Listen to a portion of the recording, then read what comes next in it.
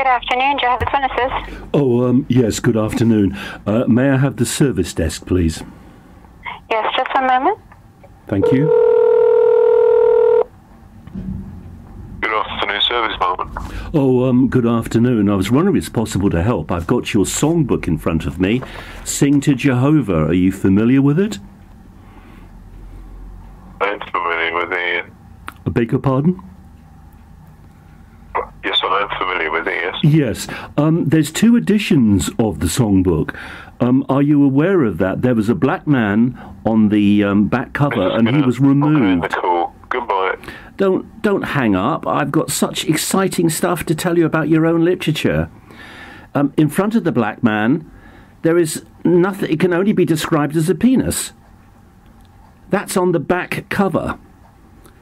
Now, following complaints, the black man was removed and replaced with a white man. Are you familiar with this? You haven't hung up, so you're listening. Are you familiar with this? Why on the back, and I'm looking at the giant print, the large print edition of Sing to Jehovah. I've got both editions. And I'm absolutely shocked about this. This is disgusting. Absolutely disgusting. And not only that, in front of the black man's mouth, there is the sleeve of a boy's shirt or a boy's jumper.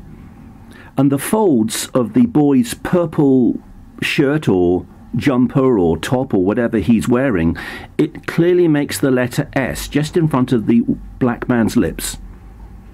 The boy's hands that are holding the songbook, his little finger is tucked inside the songbook, showing three fingers on the outside, making the letter E. So you have the S in front of the black man's lips. The letter E is the boy holding the hymn book. And then you go above and there's a white woman with blonde hair. She's holding her hymn book in a very unusual way. And I went to the sign language site. And I found this out from another YouTube channel, in fact, but I confirmed it on the sign language site. If you put your three fingers into the palm of your hand, but you have your index finger up making a little hook, that's the letter X in sign language. So you have the black man. In front of his lips is the letter S. The boy has three fingers making the letter E. He's hung up now. And then in sign language, the white woman with blonde hair, she's holding the book in a very unusual way. She's making the sign language symbol for X. S-E-X. And when they revised it, they didn't just replace the penis with the white man's arm and the black man's face with the white man's face. They put the white man's face a little bit forward to cover up the letter S, because they didn't want people to know this. Furthermore, there's a little girl. The black man is looking directly at the little girl. And over her private part, she has a bow. Now, I didn't know this, but apparently on women's clothing, a bow, which can sometimes be worn on the shoulder, it's called a pussy bow. But the Watchtower artists have drawn this pussy bow over the little girl's private parts. Look at the little girl's hand. She's holding the hymn book in an unusual way. She seems to have made two fists, and then she's got the knuckle parts of her fingers touching. Apparently, when you touch and release and touch and release and touch and release, the hand in that shape. I'm obviously not an expert in sign language at all. It needs to be confirmed, hopefully by a court. But if the person makes a fist and then puts the knuckles of the fingers together and away, together and away, together and away, it means more. Is that what's happening here? I'm not an expert in sign language. I could be mistaken. But I think it's a possibility. One final thing. Look at the shapes of all the mouths.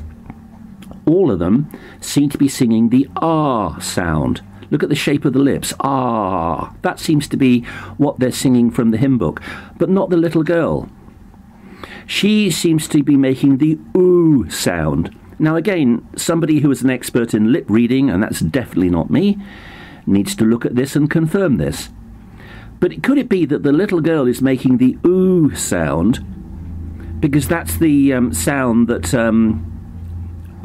adult women make during sexual intimacy? I'm truly, truly disgusted at the Watchtower Society.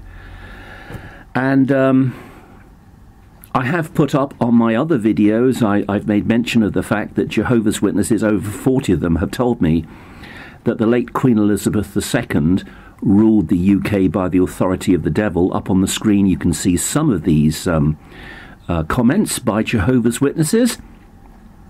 You can look at individual congregations and you can see what the Jehovah's Witness said. Let me give you an example. The very last one, number 38, is Wrexham congregation. Now that's numbered 473 in my YouTube numbering. So if you wish to find it on my channel, do a search for Wrexham 473. At 10 minutes and 53 seconds into that recording, I asked the question, is the crown under satanic rulership? This was when Queen Elizabeth II was alive. A, in brackets, means answer. The Jehovah's Witness says, definitely yes, definitely yes. Now, Jehovah's Witnesses are entitled to believe whatever they want to believe, but the cowardly and pathetic British government and all the agents of the British government, including the Crown, the Monarchy and the Royal Family, support the Jehovah's Witnesses having charity status. They get tax breaks. They get financial help from the British government, and yet they say that the Queen rules by the power of the devil. And I have over 40 recordings of them saying this. So why don't you help me? I'm a bit fed up of people posting enthusiastic comments in text. I never ask for money on my channel. It's kind of people to post an enthusiastic comment, but I want more than that. I want people to actually help me. On the screen, you can see the contact details for Buckingham Palace and the telephone calls. The Royal Information Office has a mobile phone number. The Buckingham Palace itself has a landline number.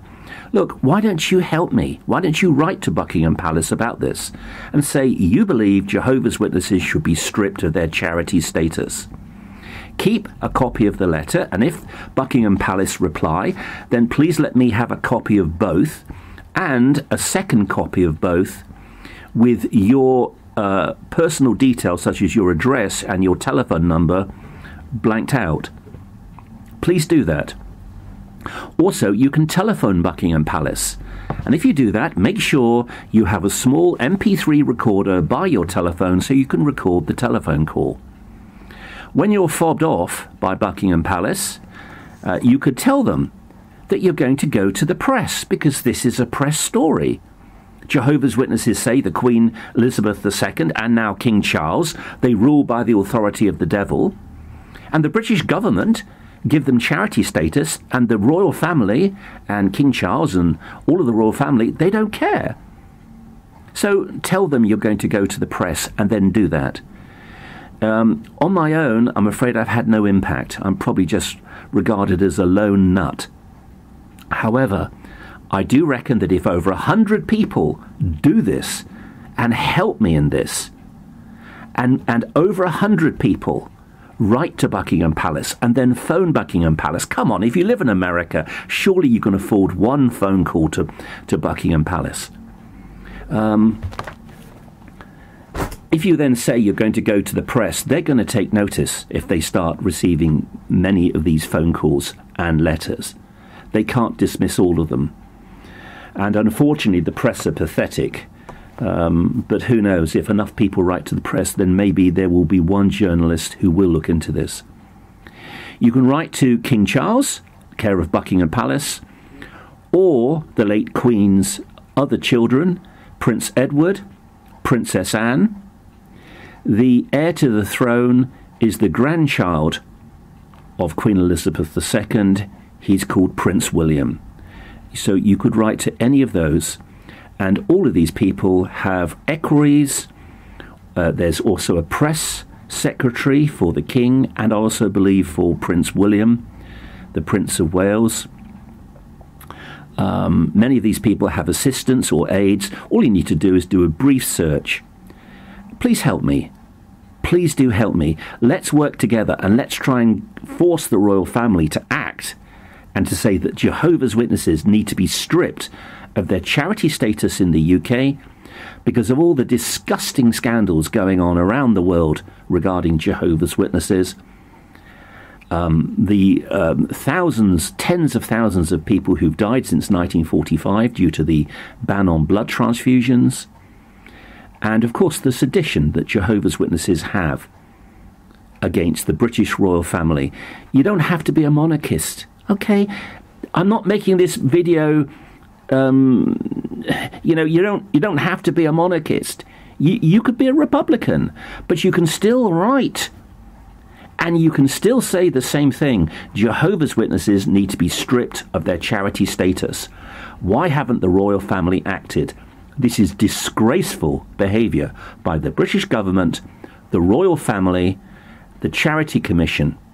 Thank you.